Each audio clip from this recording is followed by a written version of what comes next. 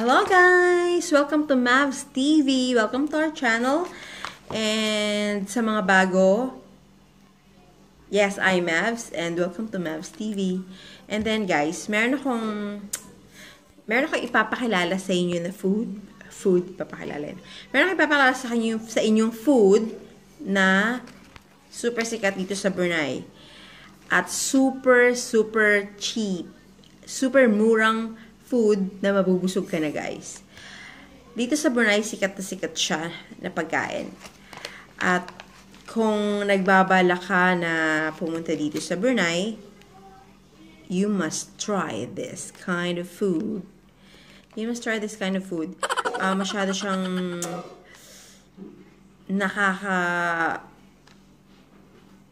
yung babalik-balikan mo talaga kasi sobrang sarap siya. Bali, marami siyang mga twist na, kumbaga, iba't ibang klaseng side dish na. Kasi meron siyang kasama, guys, na sambal, yung tinatawag na, parang shrimp paste. Tapos, ang iba naman, niluluto talaga nila, yung mga Indonesian, ibang luto naman yun. At, yung iba, shrimp paste. At manok. Tingnan nyo, guys. Ito ay tinatawag na Nasikatok. Nasikatok, ang pinakamura at pinaka pangmasang food dito sa Brunei. Pinaka-famous. Kaya sinabing Nasikatok kasi nung unang panahon daw, yung nasi kasi dito guys sa Brunei is rice. Tsaka katok. Katok din sa kanila yung katok. So noon daw, nung unang panahon, nung unang panahon talaga, yung mga nagbibenta nito daw ay nangangatok ng bahay. Katok, tapos nagbibenta. So, yun, kaya tinawag na Nasikatok. Knock, gano'n, knock, and rice yung nasi.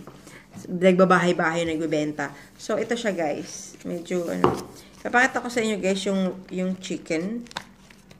Ganito siya kalaki. Ganito kalaki yung chicken. And then, yung rice niya, guys. So, sa halagang ito lang, guys, $1 na, 1 Brunei dollars. Sobrang sarap. At saka, masasabi ko na, iba't ibang taste din. Kasi, marami na ditong mga restaurants na nagbibenta rin ng ganito. May mga restaurants talaga, or mga fast food, na nagbibenta ng Nasikatok lang. Ang binibenta ng Nasikatok lang. At saka, meron din as in restaurant talaga na may Nasikatok sila na binibenta. So, iba't ibang klaseng panlasa ang matitikman nyo, guys. So, depende lang sa inyo kung ano yung panlasa nyo. So, halimbawa dun sa isang restaurant, okay sa inyo yung panlasa, so babalik-balikan nyo yun, guys. Pero yung isa-isang restaurant hindi nyo gusto, isang nagbibenta ng Nasikatok ay hindi nyo gusto. So, hindi nyo talaga babalik-balikan, di ba? Doon kayo sa pasok sa panlasa nyo. So, guys, yun. Ma-recommend ko sa inyo, guys, kung halimbawa, magbabakasyon kayo or mag-tour kayo dito sa Brunei, Darussalam, guys, you must try this kind of food. Nasikatok. Naglilipanan lang dito, guys, yung mga nagbibenta ng Nasikatok. Basta makikita nyo sa signage, may mga signage, Nasikatok. Yun, may Nasikatok na tinda yun, guys. So, yun, sulit na sulit, very affordable, at mabubusog ka talaga, guys. Ito lang ang $1, so $1 Brunei dollar. $1 Brunei dollar. Tsaka kahit inom ka na ng tubig na malamig, or Coke, o diba? Sulit ka na, as in talagang busog ka na, guys.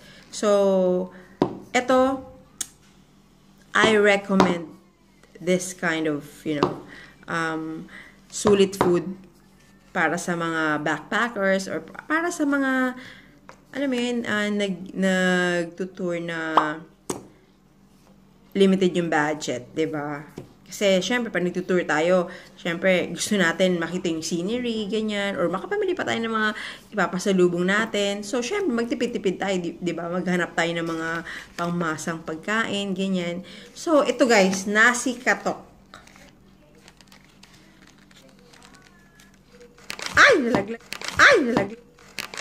Nalaglag pa ang chicken ko. Nalaglag. So, guys, ito, Nasikatok ng Brunei. Sarap. Tikman niya natin, guys, ha. Tikman ko. Wow. Ito, guys. Ibang restaurant itong pinagbilhan ko eh. Sarap. Sarap. Hindi siya oily. Saka yung chicken malaki. Masarap siya. So, guys. Kung gusto nyo pumunta ng Brunei at gusto nyo ng makamura ng pagkain, naghanap kayo ng mura, hanapin nyo na ang Nasikatok. Marami rin naman mga traditional food dito sa Brunei. Masarap din yung buttermilk chicken, butter chicken, ganyan. Hanap nyo na nasi. Susunod pala na video ko, mag-vlog ako na about sa ayam penyet. Masarap din. May mura din dito na kinakainan kami ng ayam penyet. Masarap din yun, guys. Para rin siya Nasikatok version, pero iba yung pagkaluto ng manok. So, yun, guys. Abangan nyo yun. So, ayun. Nirecommend ko sa mga pupunta ng Brunei, Darussalam, itry nyo tong Nasikatok ng Brunei. Isa sa famous food dito na mura. Worth $1. $1 talaga yun, not $20. Worth $1 lang, busog ka na. Harap. Harap, guys. So, yun lang. Thank you for watching, guys. Don't forget to like and subscribe sa mga hindi pa nakasubscribe.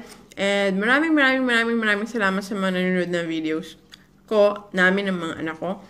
Thank you so much, guys. Much love and God bless.